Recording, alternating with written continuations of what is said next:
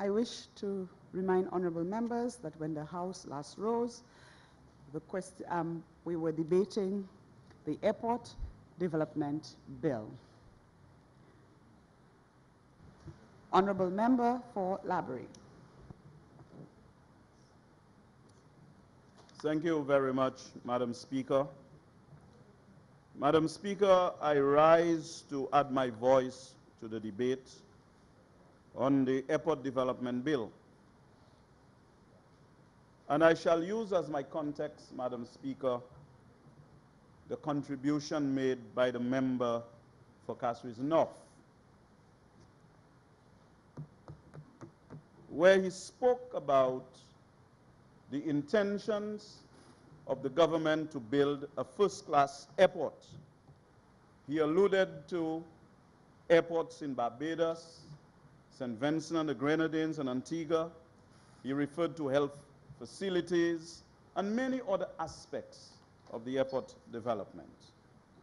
And so in my short presentation, Madam Speaker, I would like to reconcile the financing of the Hiwanoro Airport redevelopment in the context of the DSH, as well as the St. Jude's development, because it's quite relevant in that particular construct. Madam Speaker, the Prime Minister cannot be talking about airport redevelopment,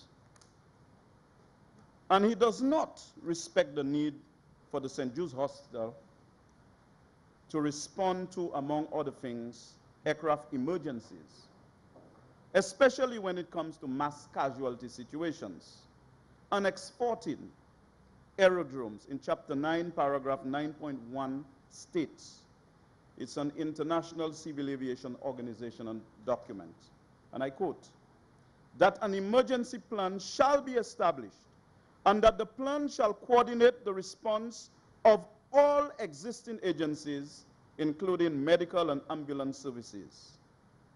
Madam Speaker, in a previous life, I used to be an air traffic control officer. And I know from the tower, the very first thing you do when you come in the morning is to ensure that the lines with St. Jude's, as well as the fire service, are functional. Those lines would have to be open in the event of an emergency, an aircraft incident or accident. So that St. Jude's Hospital is not only there to serve the St. Lucian public, but also our main medical facility in responding to aircraft emergencies when the need arises. Consequently, and notwithstanding the fact that we inherited a scope of works that was like a moving target, with no ready financing, we worked on St. Jude's throughout our 4.5 years in office by mobilizing funding from outside. While it was not completed during the 4.5 years, it was stopped by this uncaring and insensitive government. We have been calling upon the Prime Minister and the government to complete the St. Jude's Hospital urgently for the following reasons. One, the stadium is not a hospital. Two, that the water, sanitation, and hygiene, what WHO would call WASH, at the stadium is not appropriate for a healthcare facility of that magnitude. Three, consequently, the stadium environment compromises the ability to provide safe and quality care and places both those providing and those seeking care at considerable risk. The stadium is falling apart, Madam Speaker. A physically threatening environment is also created at the stadium. The St. Jude's Hospital has from its birth played a pivotal role in providing care for uninsured persons who simply cannot pay for their medical bills. The St. Jude's Hospital is an integral part of the Southern Community Framework. This hospital plays a major role in the social and economic vitality of the country, particularly the southern part of the island. That only the St. Jude's Hospital would be in a position to respond to aircraft emergencies. You cannot deal with surgical centers because they provide surgery for persons who do not require hospitalization. You cannot do it in a doctor's office. Urgent care clinics will not suffice in that particular matter, and nursing homes for long-term care will not suffice in that particular context. The hospital would provide short-term care to patients with serious medical conditions. And of course, a hospital would have a spectrum of talents, physicians who are trained in different areas. You'd have well-trained nurses and specialized equipment and emergency situations and rooms to deal with situations of that magnitude.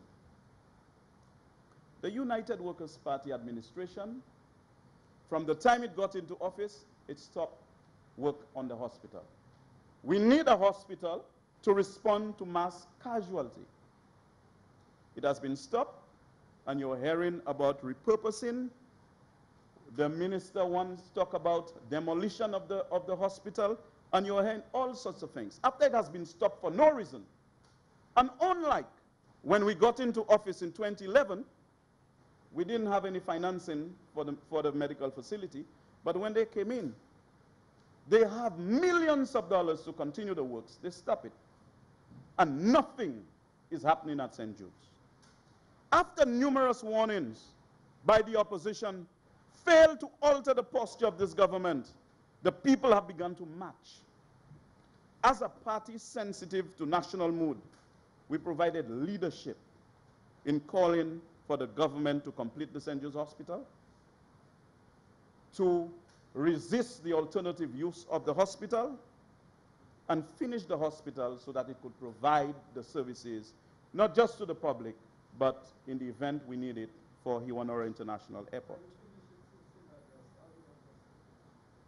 Instead, Madam Speaker, of the government accepting the call of the people of this country, after the march,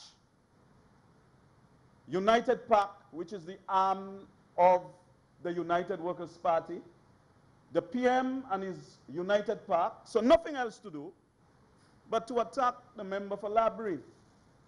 Have photograph on the page indicating that I have a $2 million mansion and that I use St. Jude's material and I use St. Jude's funds to construct a $2 million mansion. Madam Speaker, you see where public funds are concerned? I believe that we should always, as members of parliament and as ministers, utilize public funds for the purposes intended. And I state categorically in this house, and I say to the leader of the opposition, if my family home utilized just 1/2 inch nail or 1 penny from St. Jude's funds, he must get rid of me with immediacy. We must develop a gross intolerance for corruption. On a point of order, 35(5), no member shall impute improper motive to any other member of either chamber of the House. Madam Speaker, the member said that the PM and the United PAC is involved in making statements about his house and material for St. Jude being.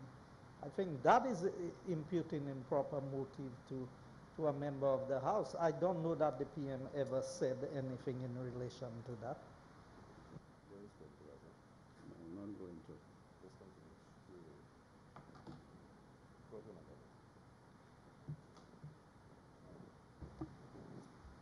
May I proceed, Madam Speaker? May I resume normal navigation? Normal navigation cannot unfortunately move yet, sir.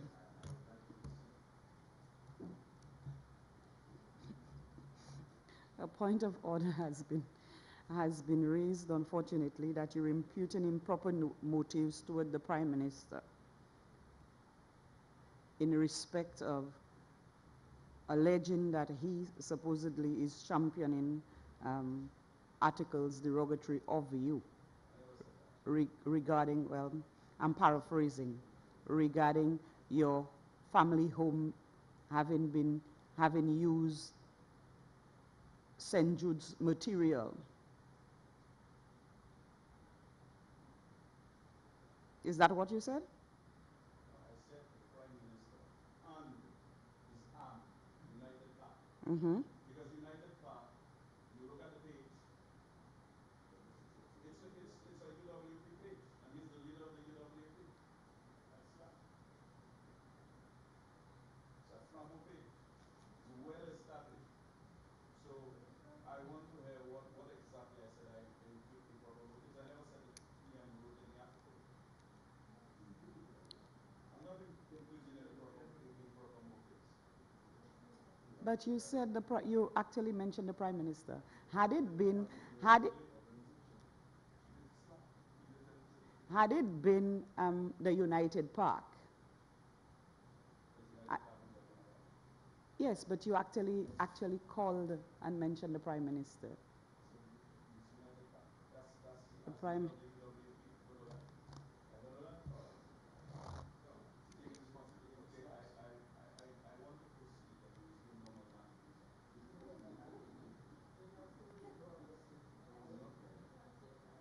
So you tell me what to say and what not to say now. You don't want to write speeches for the member for Library now? I don't think so. I don't think so. If I'm offending against any standing order, I need to know what standing order I'm offending against, because I have decided to have full respect for the Speaker and the standing orders of this House. Honorable Member for Library, the reference to the Prime Minister in relation to the allegation that they assert that they are making assertions or allegations regarding your home being, St. Jude's material being used for your home, I think is out of order. So you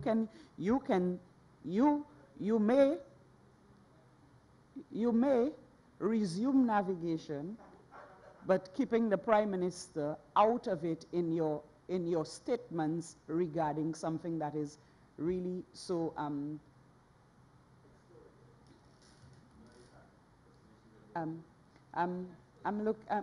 it's actually casting aspersions. Now, if, for example, you can say the United Park, if the United Park attacks you in that way, if you've read the article and United Park attacks you, but you have no evidence that the Prime Minister is involved in the attack of putting articles in United Park, okay? Resume normal navigation. Thank you very much, Madam Speaker. In resuming normal navigation, I will have the Prime Minister to disembark from that particular journey. So you asked me to navigate without him. Madam so Speaker, I have divested I am standing on a point of order again, Madam Speaker, same 45.5. When improper motive has been imputed to a member of this honorable House, I think it needs to be struck off the record, Madam Speaker, because the records will show that the statement was in relation to the Prime Minister. And I think that that part of the statement, he can say what he wants about United Park, but an honorable member of this House, that statement should not be made.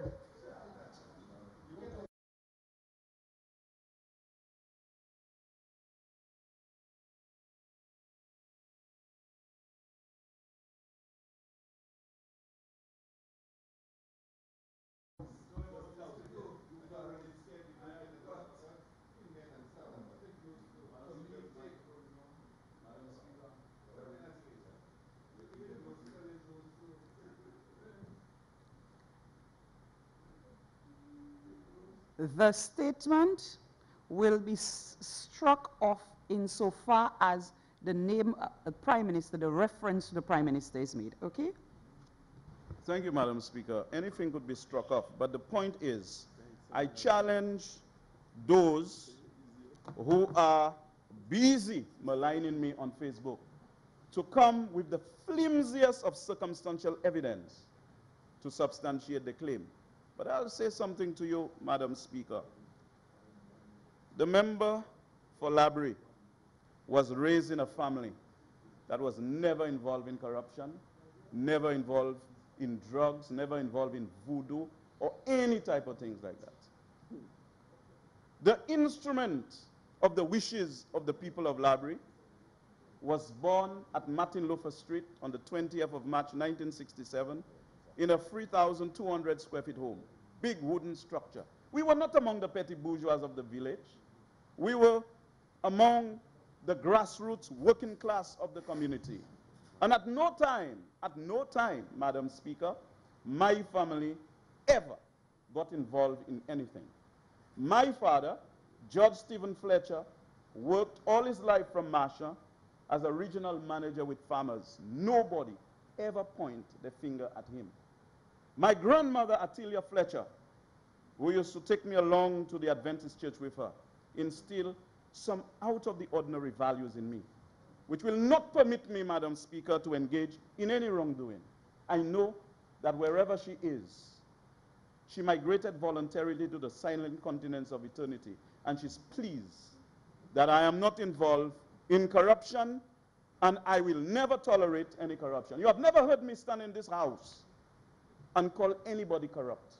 And I will come momentarily to my central reason, Madam Speaker, for indicating that. But I'll tell you, I know when you're in politics, people will say things about you.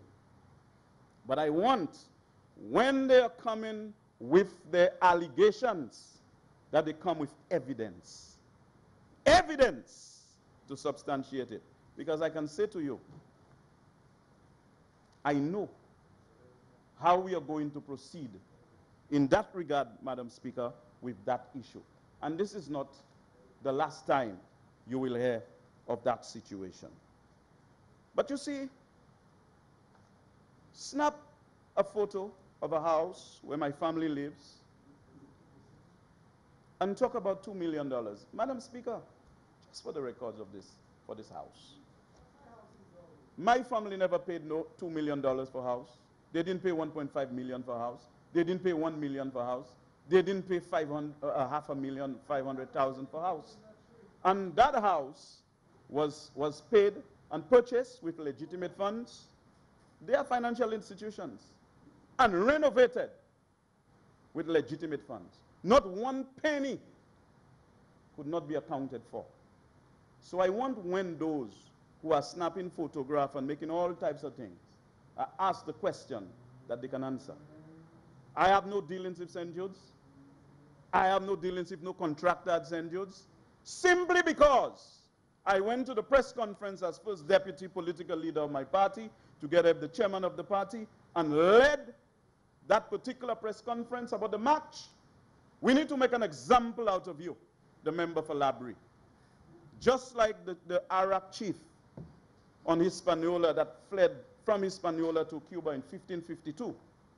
The Spaniards caught him in Cuba and burnt him alive in the presence of the other Indians, so that the other Indians wouldn't think twice. You say Indian Africa? Yes. The other Indians would not rebel. But I'll tell you something, Madam Speaker. All my fear is in the direction of God. I'm a God-fearing man. And everything I do it for the glory of God. And if God has already written in his book the exact moment of my birth and the exact moment of my death, but make sure in representing the people of my constituency and the people of St. Lucia that I shall have no fear. I fear none of them, whatever they come with. But I'll tell you, I have a responsibility to defend myself in such encounters. Now, it looked like big house is for some people. It looked like it's only UWPs that must live in a big house. Big house seemed to be something for members opposite. I never live in a small house. My mother never lived in a small house. My brothers and sisters never live in any small house. Okay? So I want people to understand that you'll not tell me where to live. It's just like the UWP's philosophy some time ago when they were in office. All scholarships were given to their friends. That poor people's children, you know, are not deserving of opportunities.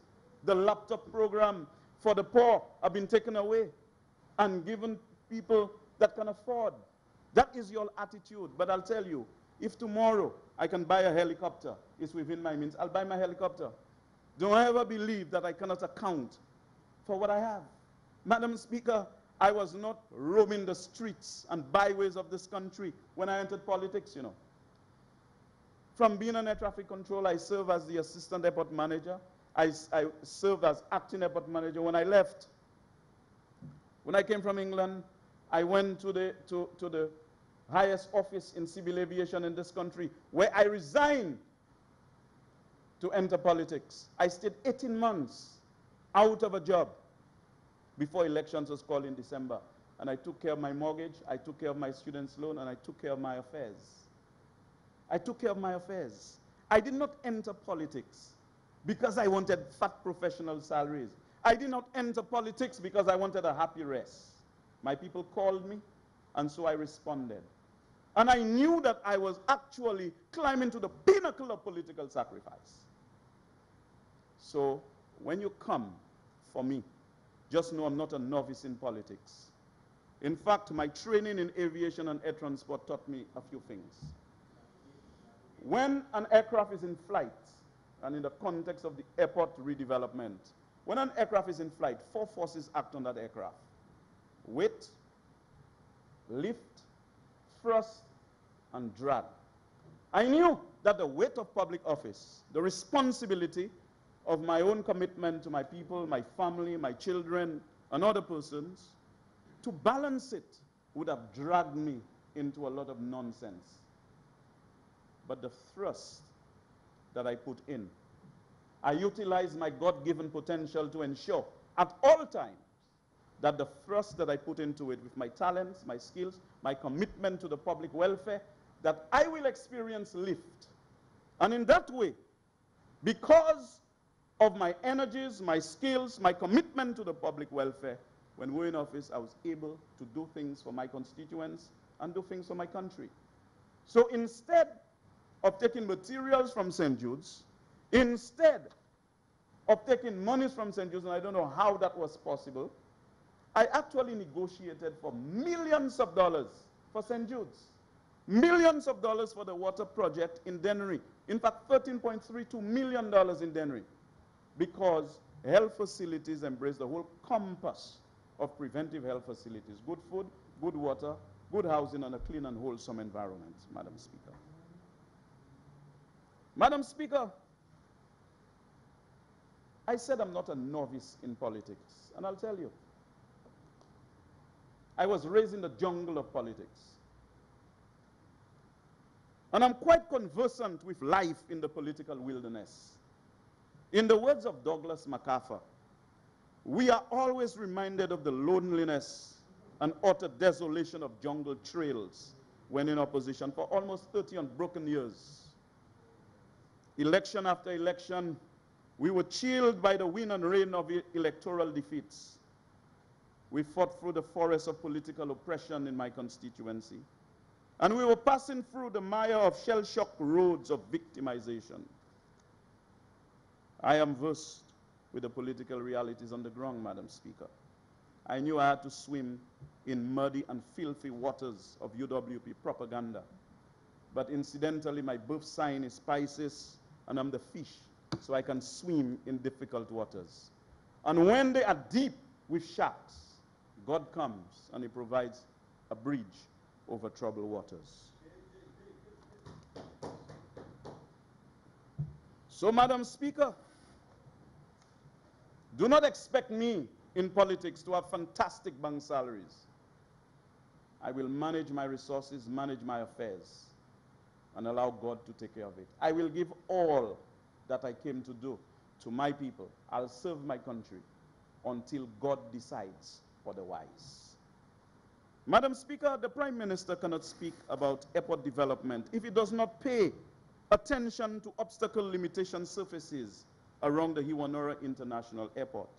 All structures around or in the immediate vicinity of the Hiwanora International Airport must comply with obstacle limitation surfaces. Safe airport operations require a permanent monitoring and assessment of possible infringement of the OLS as prescribed by the relevant regulation contained in documents such as ICAO Annex 4. Madam Speaker, to ensure sustainable future growth and the safety of aircraft and airline passengers, airspace surrounding an airport must be protected from inappropriate development. There is a question. With the DSH development that they're pushing, they're looking for development. How does that impact the amount of monies that they're going to invest in the airport redevelopment? You want to put buildings in the approach path of an aeroplane. That cannot work. How do we reconcile the DSH with what is supposed to happen at the airport? I think the Prime Minister, in summing up, will have to indicate to us what's going to happen. If we have to extend the runway to accommodate Airbus 380s, which of course our runway needs to move to a new category, it needs to be lengthened and widened, the parallel taxiway, because not only passenger comfort is important, but the passenger safety is also very important. Whether we are going to have a parallel taxiway, because 777 sometimes go to the turning bay and get stuck. If we have a parallel taxiway, it would obviate the necessity of those things. So I want to understand exactly where the Prime Minister is going with this manger cochon, so to speak. You want money for airport redevelopment, but you want to put buildings of DSH all around the airport. You do not want to continue with St. Jude's. I want to understand what is going on, where these are requirements for you to operate an international airport. Well, I want the Prime Minister to understand that as long as they remain like that on St. Jude's, not completing St. Jude's, not working on St. Jude's, or they want to repurpose or they want to demolish, we are going to march. The Prime Minister must understand one thing. This is our primary facility in the South. Our primary facility. We have resources available. Complete the hospital. If you went somewhere in the world and you saw some hospital that you believe will improve health tourism in St. Lucia, find a piece of land and do it. But complete St. Jude's Hospital. You cannot have people at a stadium falling apart. All sorts of things are happening at the stadium. It is because the Prime Minister and those who laugh, they do not need St. Jude's because they can take an ambulance and go to Miami and go all over the world and receive medical treatment. So they don't care. There is no urgency. The member for Kasri Southeast, right through the 4.5 years we worked. But why you stop it? You stop the hospital. You went to do a witch hunt about some report, a report that you could have asked my 3-year-old son to do for you. He would only charge you about $5. You know, you're going to pay a lot of money to do a report, to find nothing. To find nothing, and you had a handover report. You had a handover report that was crystal clear. What is the problem in not proceeding with completing St. Jude's if this government believes that I am like the Iraq chief that they caught in Cuba and burned alive to send a clear message to the rest of the Indians? If you all think that's what you all come and do in the South, you all are making a mistake. I'm a calm man. But I am concerned about the people I represent, and this is why we made sure throughout the 4.5 years we worked to complete that hospital, and you just stop it and you laugh as if, you know, that's no problem. Not having St. Jude's and having St. Jude's is the difference between life and death. Is the difference between life and death for the people of the South. If anything happens in Oje, anything happens, it's St. Jude's we have to go to. But you cannot have people in a stadium. If people, by the time they're going to see the doctor, stadium falling apart, the stadium may fall on them. The disease probably that they went to the hospital to be treated, they cannot. So tell me, what is going on here? Our national priorities are of no consequence. We want to build an airport, but we want DSH to come, we want Jack Lam to come, we want Tio King to come and do all sorts of things. Now, Madam Speaker, let me make it very clear to this Honorable House. I do not see this government interested in legitimate investment into this country. I see you're looking for political allies. Now, I remember what happened to Cuba under Batista. Like as if a group of people involved, they're in government, they're involved with Jack Lam and Tio King as if those people are gods, and the rest of cabinet are mere appendages to the affairs of a little clique. That happened in Cuba, Madam Speaker. And Catherine A. Sunshine summarized it beautifully when she said, and I quote, Havana in the 50s became the capital city of organized crime. and anything goes Disneyland run by the mob, and a major conduit for narcotics flowing into the United States, alongside the rocketing casino trade fueled by mob-organized junkets from the mainland, the satellite rackets, prostitution, narcotics, and wholesale abortion spun into profitable orbit, unquote. We cannot allow the government, Madam Speaker, to assume exclusive and complete control with a little clique of the political and economic affairs of our country. We must not become like Batista's Cuba, where the country belonged to a corrupt ruling clique, foreign corporations, and wealthy tourists. We must ensure at all times we put the necessary controls so that our island does not become a rogue state, Madam Speaker. Because anytime you have those elements in office in other parts of the world, we saw what happened under Batista. Because guided by the greed and the cruelty, they did as they pleased. They would stop at nothing, however odious and hellish, in accomplishing their ends. They would commit murder against the exploited majority, the class order maintained by any means necessary. I do not want our St. Lucia to become like Santo Domingo during the reign of that dictator Rafael Trujillo. Like Batista, Trujillo ruled ruthlessly, eliminating opponents through exile, torture, imprisonment, and murder. Economically, Trujillo brought large portions of the Dominican economy under his control. And if I may reach out for sunshine again, Madam Speaker, and I quote, it was hardly coincidental that new roads often led to Trujillo's plantations and factories, and new harbors benefited Trujillo's shipping and export enterprises. Ultimately, Trujillo, along with his relatives and friends, owned well over half of the country's economic assets. By the time of his death, Trujillo was reckoned to be one of the richest men in the world, with a fortune estimated from several $100 million to $1 billion, unquote.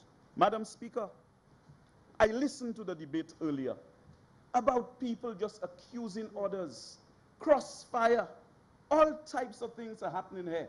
And I'm saying to you, and I've said that before, for years I have been saying, you see, when we give the outside world the impression that politicians are corrupt and their corruption in this country, we are jeopardizing our chances of attracting legitimate monies into our country for our business. In order to preclude our country from becoming isolated and corrupt, we must ensure voice and accountability, political stability, government effectiveness, integrity, and the legitimacy of the state and the rule of law, and efforts to expose and deal with corruption. Today, voice and accountability, what has happened to it? Like a great American once said, the spirit of democracy is flickering like a dying lamp in this country. People are tortured for honest opinion. Where is Riani right now? Political stability. If the government does not listen, Madam Speaker, it will affect the cohesion and the stability in this place, where we cannot make economic and social progress. When you are not listening to people when they infer disagreement with the positions taken by you. Integrity and government effectiveness with some kind of cluster arrangement. That doesn't make any sense. It doesn't work. A minister in there, an apagal kind of business. Buy a pagal. Integrity and legitimacy of the state and the rule of law. We have no respect for our constitution. No respect. The government had a deputy speaker. Tomorrow the deputy speaker resigned. And then they said when it's convenient to them, they have a deputy speaker. They do us all types of things. Look, they have STEP. The political operatives in the various constituencies, they are the ones running STEP. They fire people from NICE program, and then they commit all the atrocities and come and ask the opposition to join them. If a government is not behaving in an appropriate way, if we come here and accept deputy speaker, you know what we are doing? We are giving legal sanctions to all what they are doing. And the international community cannot afford to view us in the same way, because we are not doing those things. And that is why, for me personally, I will not victimize people. I represent everybody. When a government gets into power, it must obey the laws of the country, and it must ensure some peaceful coexistence between persons of different religious background, different political affiliation. We cannot cannibalize our own, Madam Speaker. And Madam Speaker, as I prepare to close, I want to speak on the efforts to expose and deal with corruption. And the reason why I would choose that subject as I close, Madam Speaker, it is because if we as a country do not deal with all of the issues of corruption, of perception that we are sending out there by always have some document, always trying to indicate that somebody has done something wrong, it's going to affect even NGOs in the country. Because if they believe that the society as a whole is showing some tolerance for corruption, then we are going to be penalized. And I do not believe that St. Lucia is what a lot of people portray St. Lucia to be. We are trying to make strides. You have hardworking people in the public service. You have hardworking people in the parliament. We are a microcosm of the society. And obviously, not everyone will be the same. So anti-corruption practices must be mainstream into our country's practices and conduct. This is why upon resuming office, in a not too distant future, numerous anti-corruption programs and projects will be put in place by our new Prime Minister, the Honorable Philip Joseph Pierre. In certain jurisdictions, government sectors responsible for the national crime prevention strategy establish respective program committees to work on corruption in the criminal justice system. For example, Madam Speaker, in South Africa, by June 1997, the Code of Conduct for the Public Service had become part of the regulations for every public servant and was the subject of an ethics promotional campaign by the then Public Service Commission. The National Anti-Corruption Summit was held in Cape Town in 1999. The central purpose of the summit was to discuss the importance of eliminating corruption in both the public and private sectors and to develop recommendations aimed at improving the investigation and prosecution procedures, implementing effective and coordinated anti-corruption structures, reviewing the legislation, and enhancing businesses' role in the fight against corruption across society. We cannot just point to the parliament and always believe that we can just engage in some kind of things with politicians that are corrupt. No, that's not the case.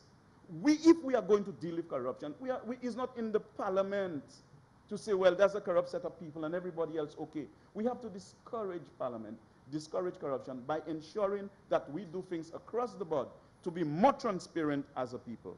Involving businesses, organized religious bodies, the NGO sector, donors, the media, organized labor unions, academics, professional bodies, and the public sector, the summit created a powerful platform for the national campaign against corruption through its recognition of the societal nature of corruption and its acknowledgement that the fight against corruption requires a national consensus and the coordination of activities. We need a new and improved legislative framework to deter corrupt practices. Again, I must refer to South Africa. A review and revision of anti-corruption legislation, the establishment of whistleblowing mechanisms, the establishment of special courts to adjudicate on corruption cases, and the establishment of sectoral and national coordinating structures were recommended and implemented. A new Prevention of Corruption Bill was developed. A Protected Disclosures Act commenced in February 2001, while the Promotion of Access to Information Act came into force in February 2000. The National Anti-Corruption Forum was established in June 2001. The promotion and implementation of sound ethical, financial, and related management practices. A central database of corrupt businesses, the National Directorate of Public Prosecutions, and of course the African police have taken decisive and visible action against corrupt officials and white-collar crime. At the level of government, about 80% of cases reported in the media are in fact discovered by government. That I wanted to share with the parliament of this country. Madam Speaker, if there is corruption in our country, we need to deal with it. If we are not corrupt, we need to stop pointing fingers at people. You know, you get something and you're eager to just attack people. I don't engage in that. You see my children, I want to be a role model to my children. I don't want nobody when I leave this earth for them to say your father was this or your father was that. And I actually, under my tutelage, I raise my kids to respect others, to respect the law, do not insult people. You see, I come to the parliament, I will speak hard, and I will tell you finish St. Jude's. But I refuse to attack people personally. But I want them to know that the same capabilities that they have to attack me or members on this side, we have it too. So when you're trying your long-range ballistic missiles, just know that we have that capability as well. Just know that. Just know when the little rocket men are sending the thing from that side, just know what you all are doing. So, Madam Speaker, returning to the airport redevelopment as I close, is to indicate one thing. We must never leave the door open to speculation as to what is happening in this jurisdiction. You cannot have one arrangement with the World Bank, and for no reason you scrap it, and then you come and, you know, the member for Castries Southeast, you know you are a brave politician. I listened to you attentively, and you did a number there on the IFC, you know. But I think we need to be a little bit more careful when we speak about institutions that we have to interact with in the future as we negotiate for us to create the fiscal space in our country for us to do our business. So, Madam Speaker, that's my only warning, but certainly I will never oppose any effort for the government to borrow monies to redevelop Iwanora International Airport. The tower is a hellhole. The tower is not good. We need to develop the technical aspects, and so I have no difficulty whatsoever in monies being utilized to redevelop Iwanora International Airport. I thank you, Madam Speaker.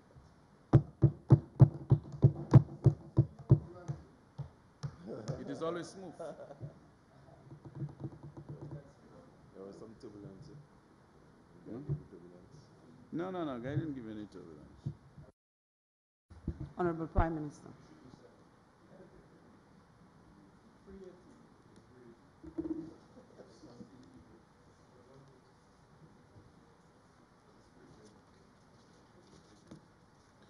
Madam Speaker, not that my learned colleague, unfortunately, was the last speaker on the other side, that I wanted to say anything specifically about him, but I'm always so entertained, Madam Speaker, because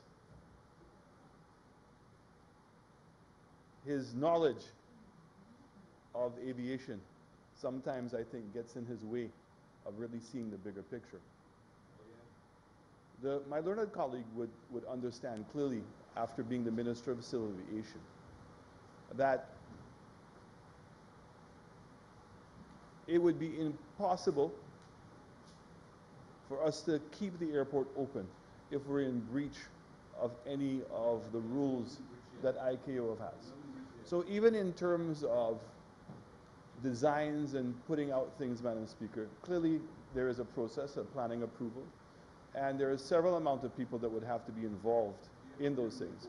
But for him to believe that the knowledge of civil aviation and what those restrictions are exclusive to him, Madam Speaker, always seems to amaze me. But anyway, I move on, Madam Speaker. But first of all, I'm going to, Madam Speaker, in no particular order, respond to some of the things that were brought up on the other side, Madam Speaker, by my learned colleagues of the opposition. First of all, we saw a repeat of the same theme, the idea of threats and victimization, and that we are being a wicked government.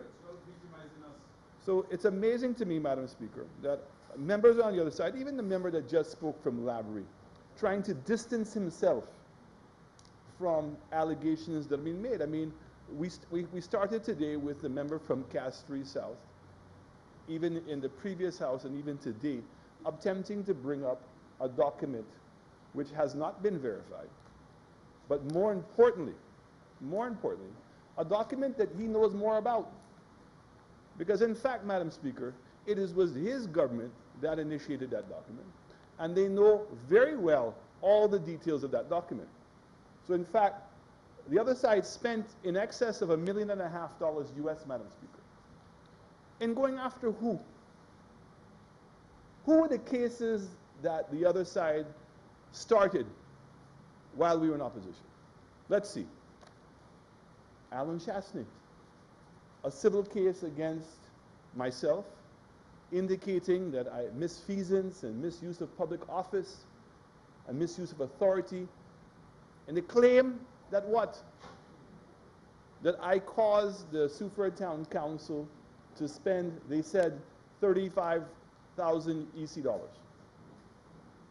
And that when one goes through the details of that, Madam Speaker, that it really came to the only discretionary expenditure that was undertaken specifically for the Third World Concert was $2,200 for catering. But not being satisfied with what the facts were, and then getting advice from their own Attorney General, Madam Speaker. Their own Attorney General gave them the advice that once funds were deposited into the Town Council, they belonged to the Town Council. And why could they not accept that opinion, Madam Speaker? Because there would be no case, unlike other members who actually wrote letters to boards. There is no letter to say, I asked or ordered or requested the Town Council to spend any money. So they decided, Madam Speaker, to go away from the advice of the Attorney General and spend, Madam Speaker, 500,000 EC dollars to attempt to do what, Madam Speaker? To recover what? Even if we take the bigger amount, 36,000 EC dollars, $500,000. And who are the two people, Madam Speaker, they chose to come after? Because there was a full report that they did, an audit of the expenditures of CDP. And they had several people in that report, Madam Speaker, who there were some serious allegations against. But no, those were not the people they went after. The people they went after was Alan Chastney, and if I am to use my learned colleague's own analysis, who was the political leader of United Workers' Party, and also Ezekiel Joseph, the then chairman of United Workers' Party. Coincidence? You want to talk about victimization? You want to talk about threats? And Speaker, that they didn't stop there. They spent $1.5 million US dollars, went through all kinds of deviations in order to hide the expenditure, to hide the reports. Because the 5 years they were there, did anybody in St. Lucia ever hear the name Bob Linkhurst? Did anybody in St. Lucia hear that there was a forensic audit taking place? Was there any update? Did anybody say anything? And when they got the initial report, and the initial report had nothing on my learned colleague from Cass Free Southeast, not happy with that, decided to now create trumped-up charges. If in fact we are to believe the information we see. Because what's interesting, Madam Speaker, is that when I saw the document online, like everybody else, I had to sit back and ask myself, Madam Speaker, is that a real document? Because I cannot imagine for one moment that when I became Prime Minister of this country, and the Attorney General, whose signature is purportedly on that document, who, Madam Speaker, and you will appreciate the difference, Madam Speaker, was a public officer and not appointed, because an Attorney General can either be a political appointee or the person can be a public officer. And in this case, she was a public officer. That when I came in as Prime Minister, that you would have, if I am to believe the letter, an ongoing investigation into one of my ministers, that you would have not sat down with me in the 4 or 5 months that you were there and updated me on the report. It was also interesting to note, Madam Speaker, that the last payment that was made to Mr. Linkhurst was made in July. And I can assure you, as Minister of Finance, nobody came to me and asked me whether in fact I approved the payment of $50,000 US. Nobody asked me whether in fact I wanted to continue the investigation, Madam Speaker. So when I see this letter, I have to ask myself, is it authentic? Is it legitimate? I also have to now look at the content of that letter, Madam Speaker, and ask myself some strange questions, but strange questions that in fact the Leader of the Opposition himself answered today. Because the letter says that there is an investigation into Guy Joseph. Records would show that the DPP's office has no records of any criminal investigation into Guy Joseph. Interesting. Interesting. Interesting. None. Furthermore, the letter suggests that Minister Guy Joseph, as the Minister of Infrastructure, had the ability to influence the selection of the person. But we heard it from the Leader of the Opposition, who actually is in probably the best position to answer that question, because he himself was a former Minister of Infrastructure. I will say for Mr. Joseph what he didn't say for himself. At the time, who was the chairman of SLASPA? Because SLASPA is an independent body. SLASPA is a very strange and unique body in St. Lucia, in that the vast majority of the positions are what we call prescribed, meaning that the chairman of SLASPA is always the Director of Finance. That the deputy chair is always the permanent secretary of the Ministry of Infrastructure. That the chamber and the shipping associations, the Attorney General's office, all are asked to make independent appointments to that board. And it's an independent board. It is also unique, Madam Speaker, in that there are two ministers that SLASPA reports to. It reports to the Minister of Infrastructure as it pertains to the day-to-day operations, Madam Speaker, of SLASPA. And it also reports to the Minister of Finance in terms of financial matters. So, for instance, the hiring and the firing of the CEO is done by the board with the approval of the Minister of Finance. So any allegations that the Minister of Infrastructure could potentially threaten the CEO to fire him is grossly inadequate. And again, I could not imagine that a sitting Attorney General would pen such an opinion. Furthermore, the approval of a contract by SLASPA, because SLASPA would go through the vetting process, and when they select whatever company they want, the person that they go to, for the minister that they go to for the final approval, guess who it is? The Minister of Finance. And the Minister of Finance takes it to Cabinet. So in fact, when I see some of the things written in that document that is being referenced online, I cannot believe that a sitting Attorney General would have actually penned that letter. Furthermore, my learned colleague from Castries South, he and I had a little cross conversation going on, is suggesting that there is an investigation into Guy Joseph in the U.S. Let me repeat what I've said before. There is no investigation into Guy Joseph. If we are to believe the letter is being correct, the Attorney General requested of the Department of Justice information, which is allowed to under the Exchange of Information Act.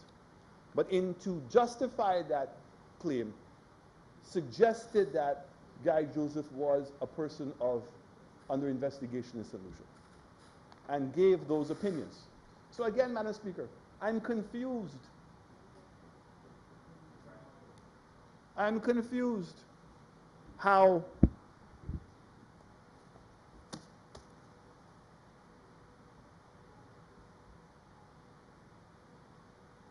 one can write those opinions as an Attorney General.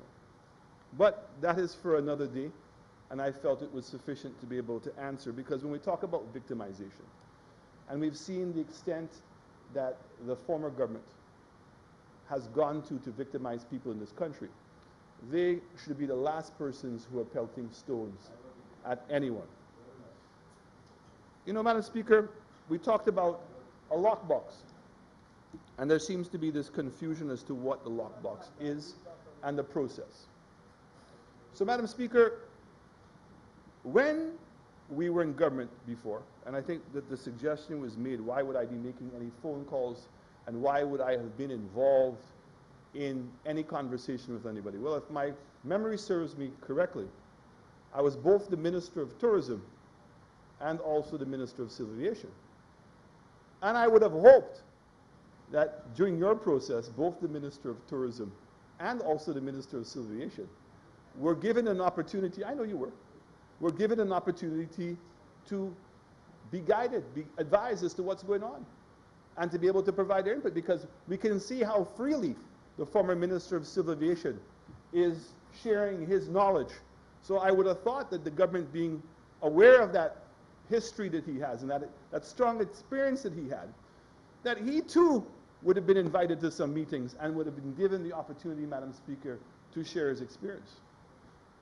Like him, I spent 9 years in aviation at Air Jamaica.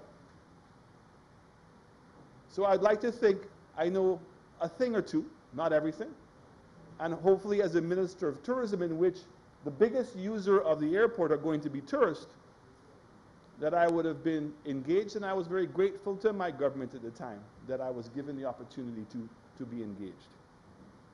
But we go back to the lockbox. The purpose of the lockbox, Madam Speaker, is to give confidence, because they use the same lockbox.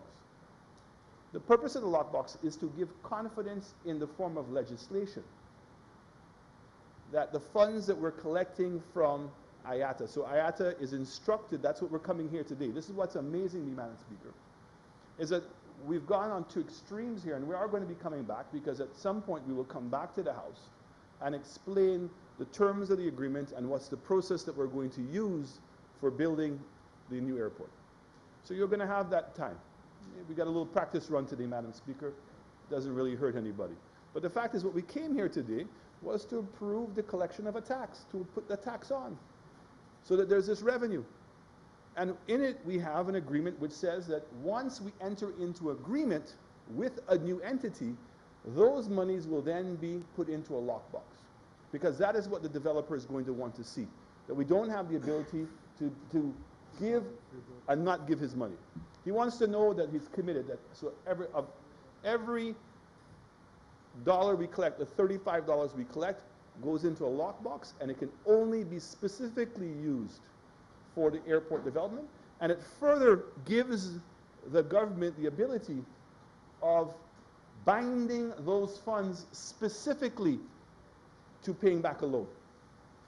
That's what we came here to discuss today. Very simple thing. And what amazes me, Madam Speaker, is we've spent an entire day having a debate about something that the other side themselves did. The difference is, Madam Speaker, we were honest.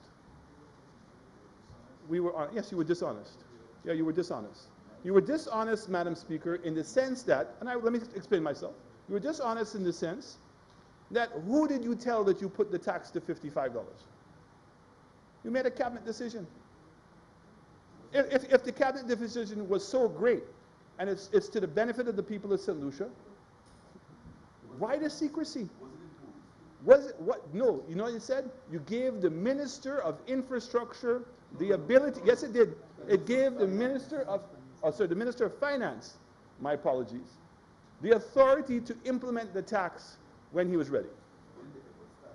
When he's ready. Not when the airport started, when he's ready. So it means you made the decision. What are you running away from? What would be difficult, Madam Speaker, in saying that publicly? But the fact is, it was for $55. US. No, Madam Speaker. Madam Speaker. Madam Speaker, The tax of St. Lucia, and this is probably a good point to bring this up. The tax in St. Lucia was $25. And I think they had some extra taxes that may have been, I don't know, $7 or $8 above the $25. Security and some other things. The average tax in the Caribbean is $100. So St. Lucia was only charging $25. The rest of the competitors in St. Lucia were charging in excess. Well, it's not. So Antigua's tax is not $100. Jamaica's tax is not $117. Okay? St. Lucia was 25 US dollars. Okay? Plus about $8, right? In fees. So, Madam Speaker, was the airfare to Antigua less or more expensive than the airfare to St. Lucia? And they were $75 more expensive than St. Lucia from the tax? Last time I checked, it wasn't. So the question becomes, who is benefiting from that tax? The people benefiting from the tax were the airlines. There's nothing wrong with that. If St. Lucia was prepared to charge $25, they made up the difference. And that's a good thing. But we've seen historically and again that if we increase the tax, it didn't impact our arrival numbers. And the question is why?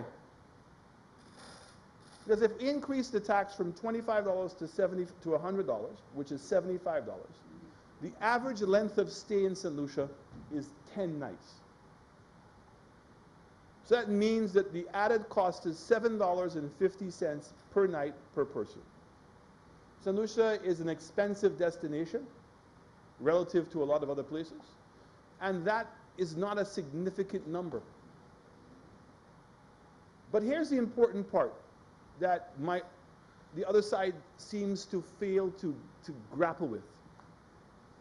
When they talk about that they were going to do the airport and it wasn't going to cost anything, it was costing the $55.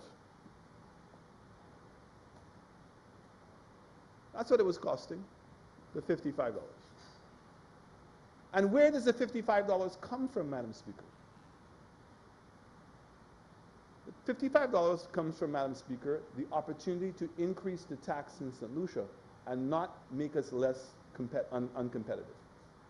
So there was an opportunity.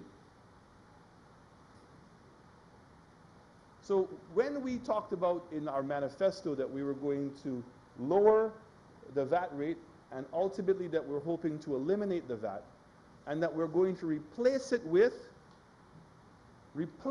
it's right there, written, with a less burdensome tax. So when you put the tax on the airport for coming in and out of the airport, the more vulnerable people in your society who don't travel don't pay the tax. So we saw that there was foregone revenue available to us.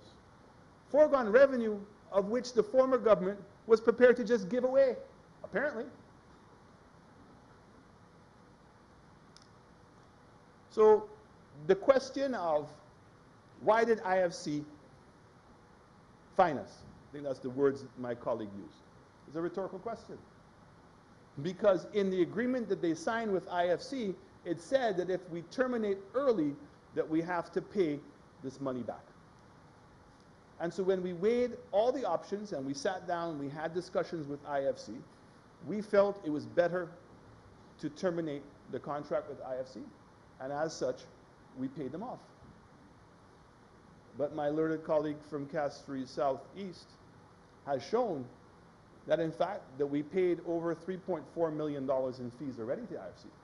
And if in fact that we had maintained IFC and not terminated their contract, there was a success fee of almost $850,000 they would have gotten, plus other fees. So to suggest that there was this level of benevolence and we ignored it is wrong.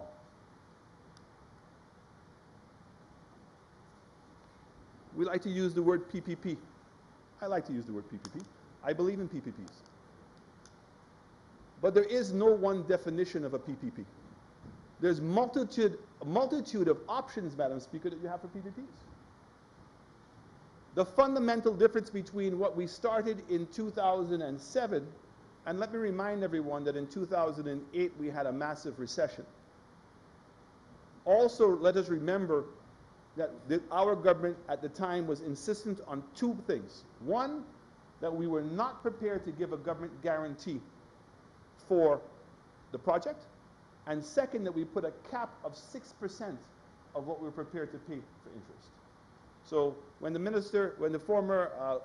leader of the opposition asked why the project didn't get off the ground, is because we imposed those restrictions on ourselves. In fact, if we were prepared to give up and give the government guarantee, and we were prepared to go to 6.5%, we could have started the project. But we felt that we should not. And we restricted ourselves and confined ourselves to those issues.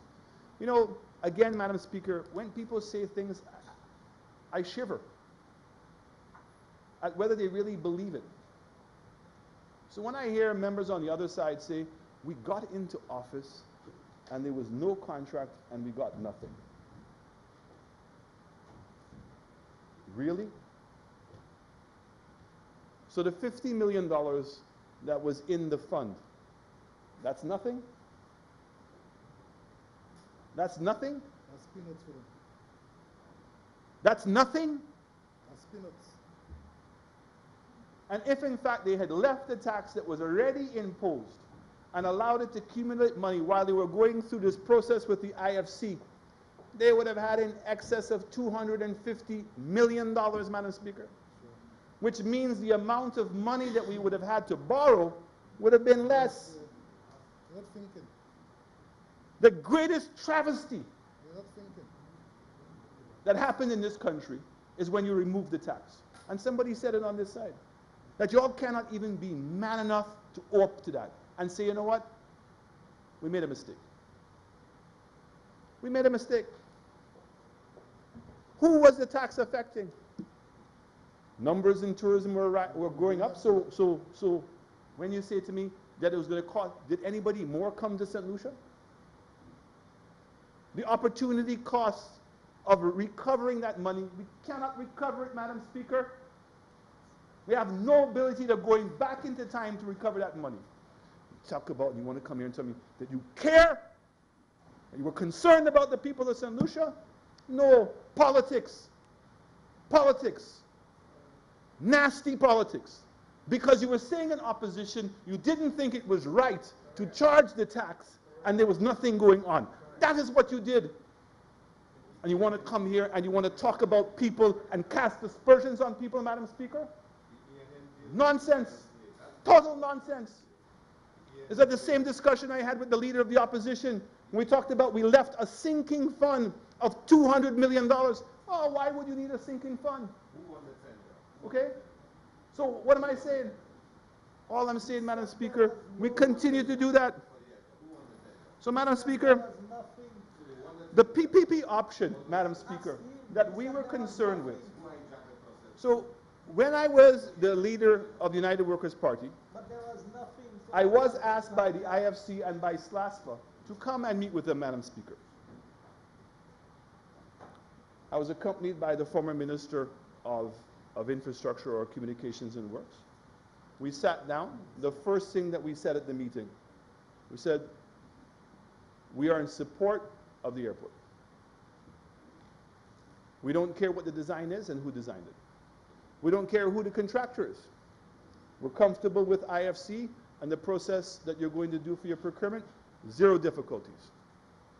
So proceed. In the process, they started indicating that in addition to build and design the airport and financing the airport, they were also going to give the people the management contract. And as a result of that, that they were going to charge a higher fee. So it went from, instead of charging $35, it went to the $55. In fact, in those days, if I'm not mistaken, it was $60 that they were originally talking about. And possibly could be higher. So I said, okay, what is the added value that we're getting for that?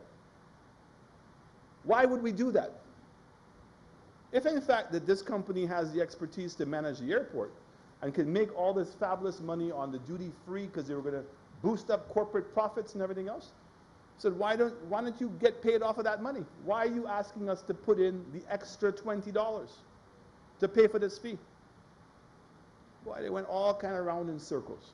I said, just keep it simple. What is the added value? Because that's the fundamental difference. In our program, it was $35 to build and design and finance the airport.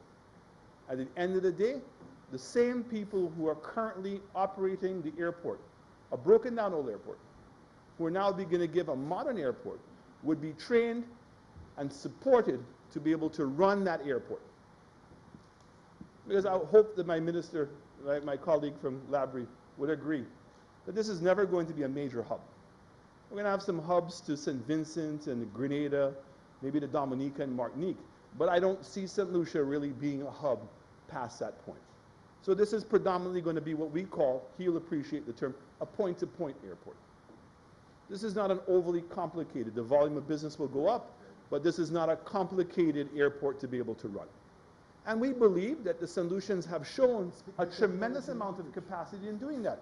But if they're not, I want to know how much that's going to cost. So we said to them in the meeting, okay, if you want to proceed down this line, why don't you allow it to go out as a design, build, finance? Because my colleague said, because he sat here and looked at me and said, I don't listen. I can equally say that we made a lot of recommendations and they didn't listen either. And we made the recommendation, do the design, build, finance. When you complete the project, put out a separate bid for the management. And allow the managers to tell you what the cost is and what the profit sharing is. Separate it. And here's why. Why allow them to hide all that money? Why allow them to take $55 or $60, which is $800 million? Why would I give a foreign entity the ability of controlling all of that money? And I kept on saying at the meeting, Madam Speaker, our money. And they kept saying to me, it's not your money, it's the tax. I said, but the tax is in my country for passengers coming to St. Lucia. It is the government and the peoples of St. Lucia's money. And the fact that there is this space to put the tax in, more so, it is our money. And that's the point my colleagues on the other side refuse to understand. That is the fundamental difference we're discussing here today. Hold on to your money. So when we talk about the need to do other things, $35 plus $25 is $60. So $60 of the $98 has been allocated. So it remains how much? $38 remains. That $38 is to help pay for the highway. That $38 is to help support other social programs that we have in St. Lucia. Because we said, let us not just put the tax up to what we need for the airport. Let us put the tax up to what is competitive, and let us take advantage of that opportunity, of that revenue that's not being tapped. In fact, one of my favorite institutions, the IMF, calls that revenue foregone. In this case, it truly is revenue foregone. And we've been losing that revenue every day by not having a tax that's on the same level as everybody else.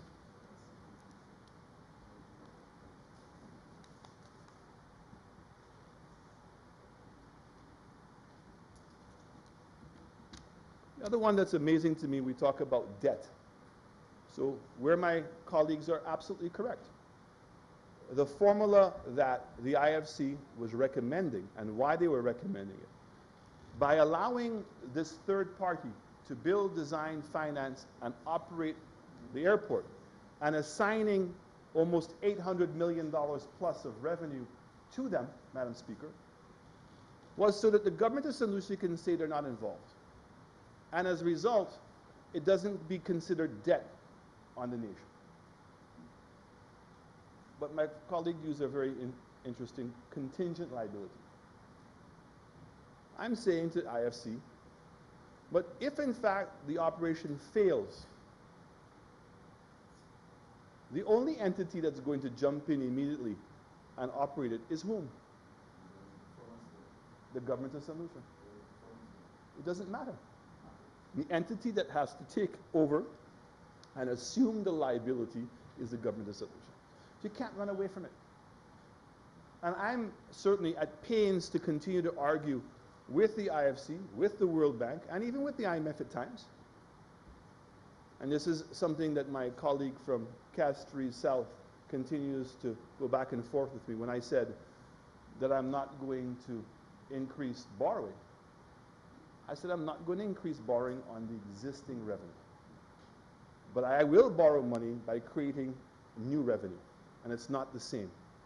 Because you have a tax that's assigned, a revenue stream that's being assigned to that debt. That is viable debt. There's a fundamental difference, Madam Speaker, in borrowing money, that mechanism, versus borrowing money from the consolidated fund. So you're overburdening the consolidated fund. So those are the fundamental differences that we have. Madam Speaker, I don't really want to belabor the point much longer than that. Other than to say, Madam Speaker, there's a big difference in terms of what we're doing and why we're doing it. We're talking about putting out $400 million. Of that $400 million, there was about a 20% added portion to be able to protect if there was any drops in revenue, versus giving $800 million to a third party, not only to build, design, but also to operate your airport. And we're not comfortable with that process. In terms of, Madam Speaker, what is the mechanism that we're going to use in selecting the person and the method that we're going to use? Very shortly, we'll be coming back to Parliament to announce that.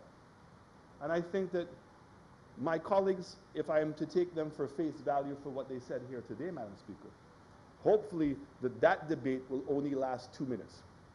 So again, Madam Speaker, it's late. I want to say thank you very much, and I look forward to the support of my colleagues for this bill. I thank you.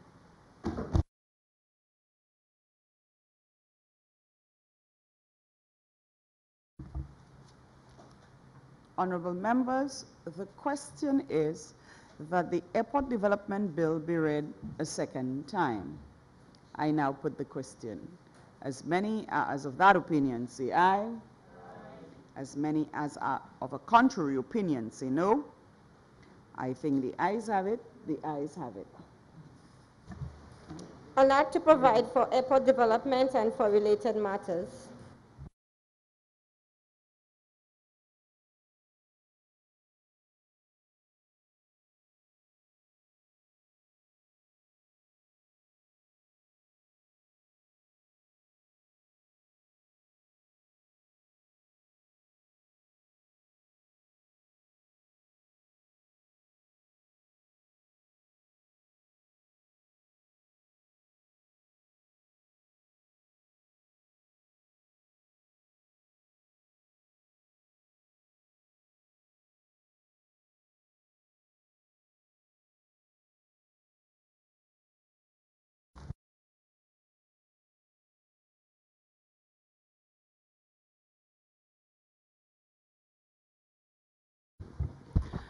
Honourable members, the bill has about 20-something clauses. I don't think it is too many in number, so I think we should take it clause by clause because there may be suggestions of amendments therein.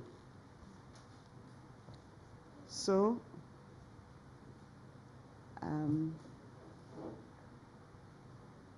the Sergeant at Arms is presently circulating at least an amendment to which takes in the sentiments of honourable members. I think 3 members spoke with respect to that. The Honourable Minister for Agriculture, I think the Honourable Member for Castries South, if I recall, and perhaps Honourable Minister for Equity. I'm not too sure, but yes, just the 2. However, I took the opportunity beforehand to inform the Attorney General and the Director of Legislative Drafting who have acquiesced and quickly put something in place. However, that is for discussion, and we will proceed when we get there. Clause 2. Interpretation. Clause 2 stands part of the bill. Aye. Clause 3. Levying of development charge. Clause 3 stands part of the bill. Aye. Clause 4. Duty of carrier. Clause 4 stands part of the bill. Aye. Clause 5. Prohibition of boarding aircraft without payment of development charge. Clause 5 stands part of the bill. Aye. Clause 6. Liability of and recovery from carrier. Clause 6 stands part of the bill. Aye. Clause 7. Power to withhold clearance of aircraft from unpaid development charge. Clause 7 stands part of the bill. Aye. Clause 8. Payment of development charge to collector. Clause 8 stands part of the bill. Aye. Clause 9. Designation of collector. Clause 9 stands part of the bill. Aye. Clause 10. Functions of collector. Clause 10 stands part of the bill. Aye. Clause 11. Payment of the... Anybody has a point? Because I think I have a note on that. There was a question asked regarding that. Clause 11. I have a note. Clause 11 stands part of the bill. Aye. Clause 12. Debt service. There are some question marks, and I have some question marks there because of points raised in the debate. Debt arrangement to implement airport facility arrangement project, there are some questions. Nobody has, okay, clause 2.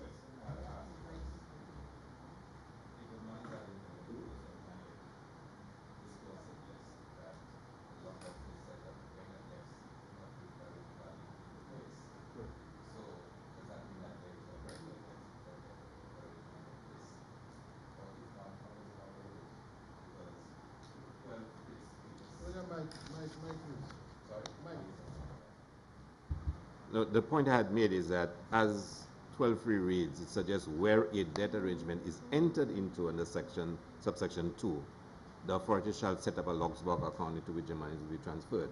Does that mean that the monies should only be collected after a debt arrangement has been entered into? No. It doesn't mean that? No, it means the money is being collected and it then gives you the ability to create a lockbox. So the money has been collected, yes. And when you enter into a debt arrangement, that money will be transferred to the lockbox. Correct. Where is the money in the interim? In an account by SLASPA. In an account? By SLASPA. But is that provided for? Yes. Okay. That's what 11 covers for.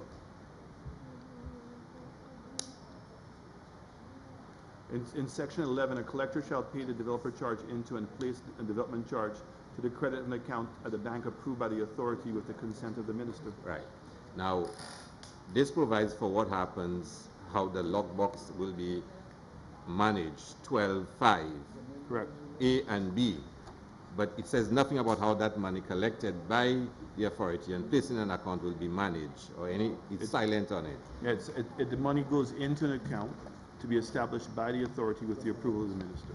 Right. So and then once the money is in there, right? Mm-hmm. And then you enter into now the lockbox. Because the lockbox has to have the terms. So right. You can't establish the terms until you've gone into an agreement. But so before the money, before the debt arrangement, there's no lockbox on the money. Lockbox, small. Correct. L. Correct. There's no lockbox. Correct. So SLASPA can use that money if they want. Like they did before. No, but that cannot be. Why? But that's what happened. When the money was into the account, your government came, the former government came into the office and spent $30 million of it. No, but hear what you're saying, Prime Minister. You're saying when you enter into the debt arrangement and the money is transferred into lockbox, only then does the lockbox concept come into play. Before that, the money is collected by SLASPA and can be used in whatever way it wants. That's what you just said. It says here for the financing of the development of the airport. Right. Okay, correct? That's what the money is to be used for. Right. And it says that they can open up an account to be determined by the authority and Right. approved by the minister. Yes. And then once you then enter into an agreement, then it gives the ability, the authority to create a lockbox and to assign those funds specifically to the financing of the airport. Right. But then So this bill limits what you can do. but it only limits what you can do after you've entered into a No, debt arrangement. it doesn't. But that's, you just told me the contrary. The lockbox is specifically to assign the money to the debt. Right. But the lockbox only come into effect when you have a debt arrangement. Correct. Right. And before that, you're saying the money is in an account in a bank. But this does not provide as to whether that money can be used or touched at all. It doesn't. What's your amendment? What's your amendment? Let's not have my- a discussion. It's not that there's no issue of amendment as yet. This is an issue of clarification as to what the clauses mean. They might be a, To amend. That's what you how amend? I'm trying to understand how it operates, and if I disagree, I might want to suggest something otherwise. But Madam Chair, what I'm trying to do is to understand exactly what is provided for. What the simple point I make it, and then we can always move on. What the Prime Minister is saying to me, yeah, is that when you can't get annoyed and security I'm because not annoyed. Go ahead. not you, Minister. All right, Madam Chair, let's proceed. Let's proceed. Because I'm seeking clarification. Madam Chair. Okay, but I want to answer your question. Section 12(1) simply says, right there, subject to this section, the development charge is for the purpose of making payments for the debt service requirement of a debt arrangement to implement airport facility improvement projects. And then it also then gives you the ability for the lockbox, because the lockbox allows you to assign that money to a third party. That's what the lockbox is doing. So it says there, a lockbox account is set up under Section 4, is immune from and is not subject to any or available for any rights, duties, claims, or others, except shall be administered by the trustee for the exclusive interest of the lender and for the purpose of the debt services. So the lockbox is really to facilitate the third-party arrangement. But the agreement says that you can open up an account and the monies are only specifically to be used for the subject of this section. The development charge is for the purpose of making payments for the debt service requirements and of a debt arrangement to implement the airport facility improvement projects. Correct me if I'm wrong, Honorable Prime Minister. I'm understanding that there is an initial account into which monies will be deposited. As and when the arrangement is entered into, monies will be transferred, a lockbox will be created and money transferred from the primary account into the lockbox account. Correct. So, yeah? Yeah, it may be transferred, but it is basically, it is not shall, but it is when and if the arrangement, because it presupposes that there must be a previous arrangement for lockbox to operate. And the point I was making, But the that- lockbox concept of lockbox and the restrictive use of the monies only come into effect when there's a debt arrangement and the monies are transferred to the lockbox account. That's when the concept of lockbox comes according to the thing. I am asking in the initial stages where it is held in an account. Right. But Honourable Member, perhaps, for example, it may not be that all of the monies initially collected actually goes into the lockbox. No, Madam Speaker, No? don't go there. The purpose is to raise monies for the financing of the development of the airport. Okay. Okay? The lockbox is just another financial instrument that allows the authority to develop a relationship in which it can assign the monies to a third party. The act is very clear that the monies to be raised are for the development and for the financing of the airport. For a specific purpose. Correct.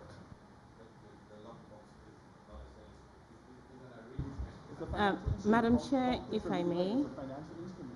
Madam Chair, my understanding of the procedure in the committee is for the purpose of making amendments. And I mean, while I appreciate that a member may ask for clarification, the purpose of the member's intervention is to make an amendment. If the member does not have an amendment to make that has to be considered by the committee, I don't see why there should be so much back and forth. The member should have come here having read the bill and if he wishes to propose an amendment, to do so, and then allow the House. The reason we're going clause by clause is so that amendments can be proposed.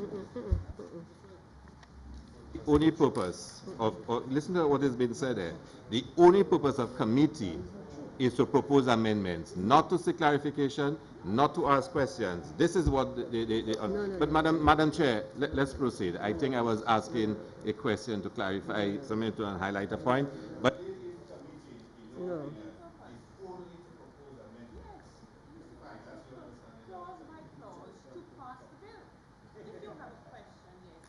Fair enough, but it is not an opportunity now to go back into the debate on whether this is this or that is that. No, yes, but the whole idea is to propose an amendment.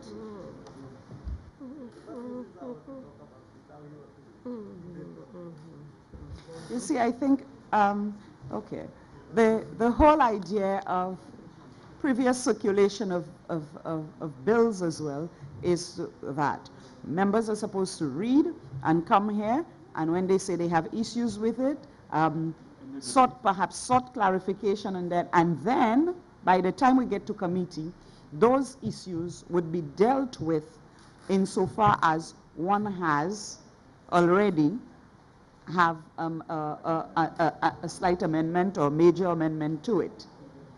So things raised as to how it can be better, it can be better written if we are of the opinion that it is not clear, or clarity needs to be put to it, how we can change words and amend. Clause 12? Debt service. Clause 12 stands part of the bill. Clause 13. Establishment of Airport Facility Development Fund. Clause 13 stands part of the bill. Clause 14. Administration of the fund. Clause 14 stands part of the bill. Clause 15. Revenue of the fund. Clause 15 stands part of the bill. Clause 16. Expenses of the fund. Clause 16 stands part of the bill. Clause 17. Budget and plan of action. Clause 17 stands part of the bill. Clause 18. Clause 19. Budget and plan of action. Clause 18 stands part of the bill. Clause 19. Accounts. Clause 19 stands part of the bill. Clause 20. Audit. Clause 20 stands part of the bill. Clause 21. Annual reports. Clause 21 stands part of the bill. Clause 22. Amendment of schedule. Clause 22 stands part of the bill. Clause 23. Regulations. Clause 23 stands part of the bill. Clause 24. Repeal.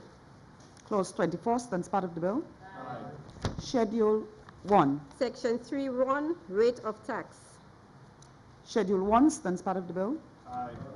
Schedule 2. Section 3.2, travelers exempt from payment of development charge.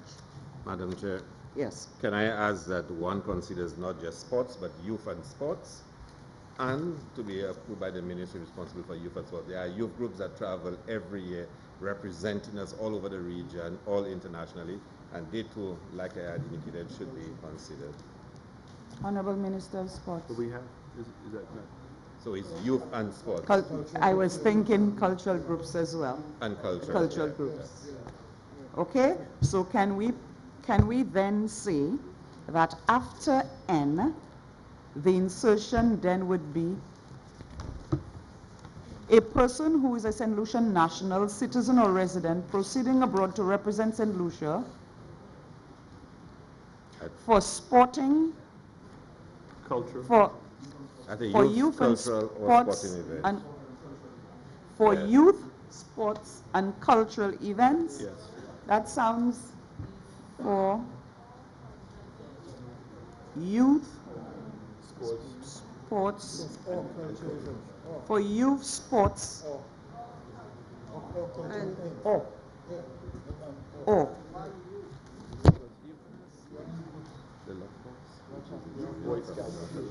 events approved by the ministry,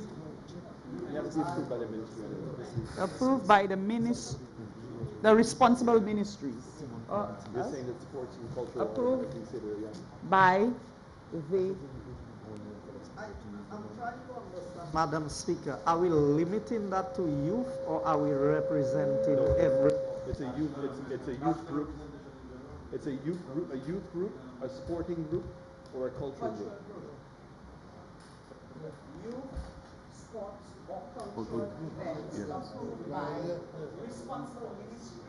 No, yeah, ministries. Because it may be that today Education. sports is one. Well, education is there.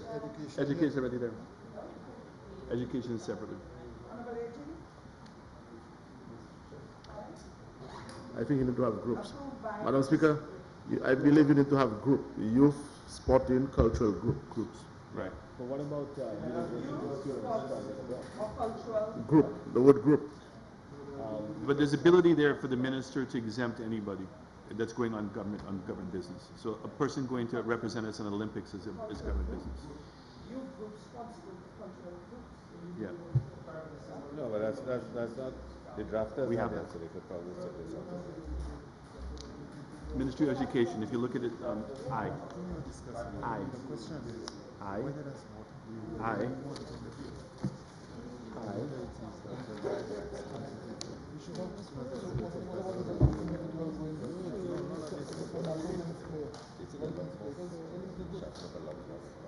But you have the ability to prove it on an individual basis. No, but I'm just saying it already does. A person signified by the minister or permanent secretary of a ministry to be traveling on business of the government. It's there.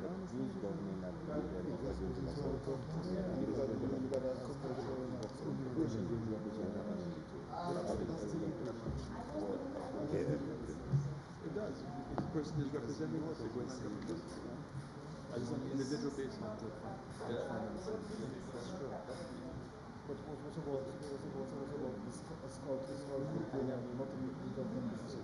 Can I actually make a suggestion? Put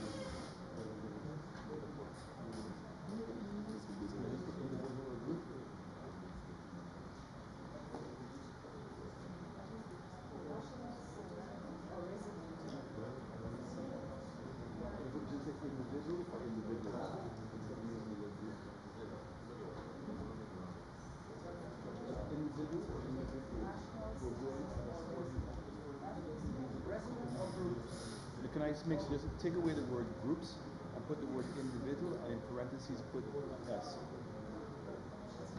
Why? After citizen, resident, or group.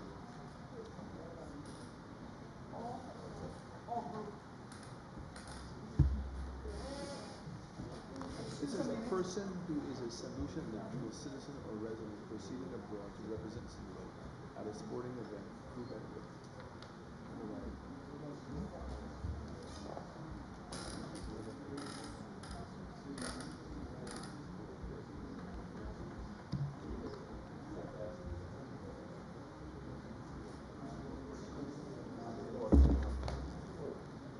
Any committee which appears to be the channel, Mr. General, but only details, is not just,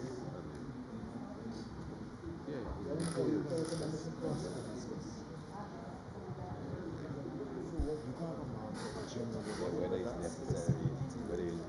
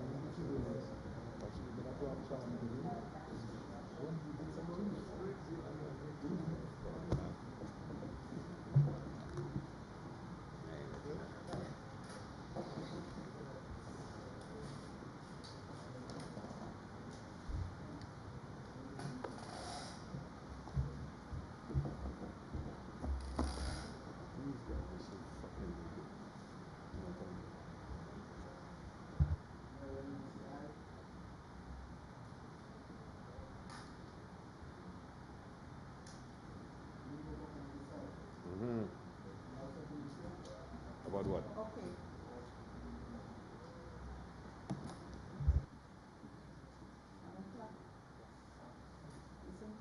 Yeah.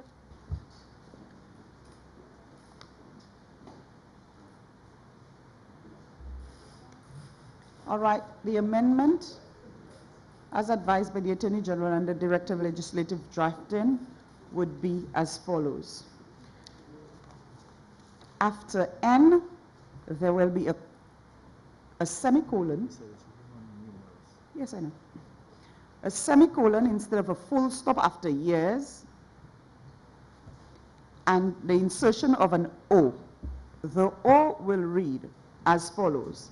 A person who is a St. Lucian national, comma, citizen or resident proceeding abroad to represent St. Lucia at I, so we have at, colon.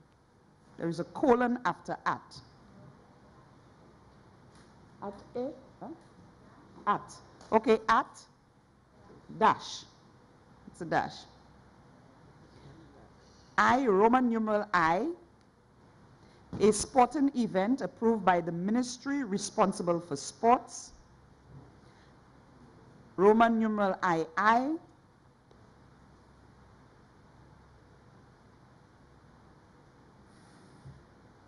a youth event approved by the ministry responsible for youth, and Roman numeral III, cultural event approved by the ministry responsible for culture.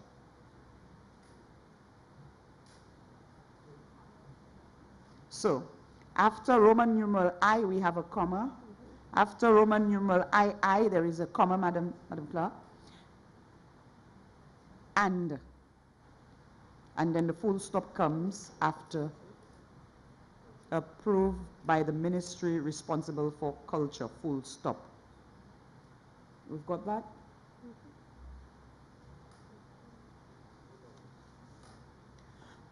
Schedule 2 as amended to include O stands part of the bill.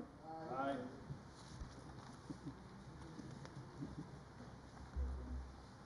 Clause 1. Short title and commencement. Clause 1 stands part of the bill. The question is that the committee rises and I report the bill. As many as of that opinion say aye. As many as of a contrary opinion say no.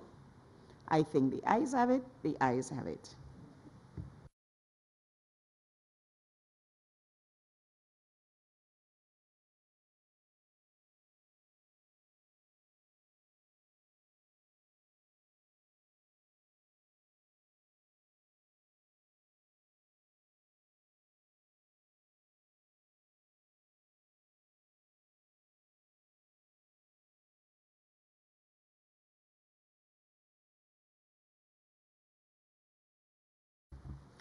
Honorable members, I beg to report that the Airport Development Bill went through committee stage with an amendment to Clause 2.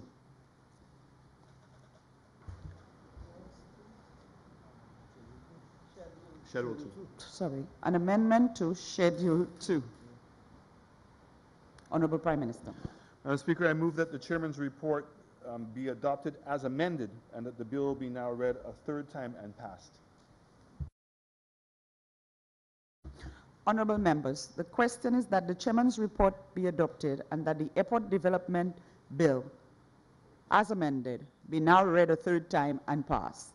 As many as of that opinion say aye. As many as of contrary opinion say no. I think the ayes have it. The ayes have it. Be it enacted by the Queen's Most Excellent Majesty, banned with the advice and consent of the House of Assembly and the Senate of St. Lucia, and by the authority of the same as follows. This act may be cited as the Airport Development Act 2017. This act shall come into force on the first day of January 2018. Honorable Prime Minister. Madam Speaker, before I ask for the House to be adjourned, I just want to wish everyone, first of all, a happy National Day on the 13th.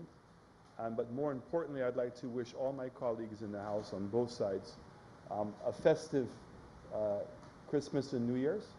And please ask everybody to be safe, and I look forward to returning to the House very early in the new year. And Madam Speaker, just to say it's pleasant having you back here, and I hope you continue to recover, and please be assured of our support. And again, I'd like to now ask Madam Speaker that I beg that we move that the House stand adjourned sine die. Honorable members, the question is that this House sitting do stand adjourned sine die. I now put the question. As many as of that opinion say aye. As many as of a contrary opinion say no. I think the ayes have it, the ayes have it. This House sitting do stand adjourned sine die.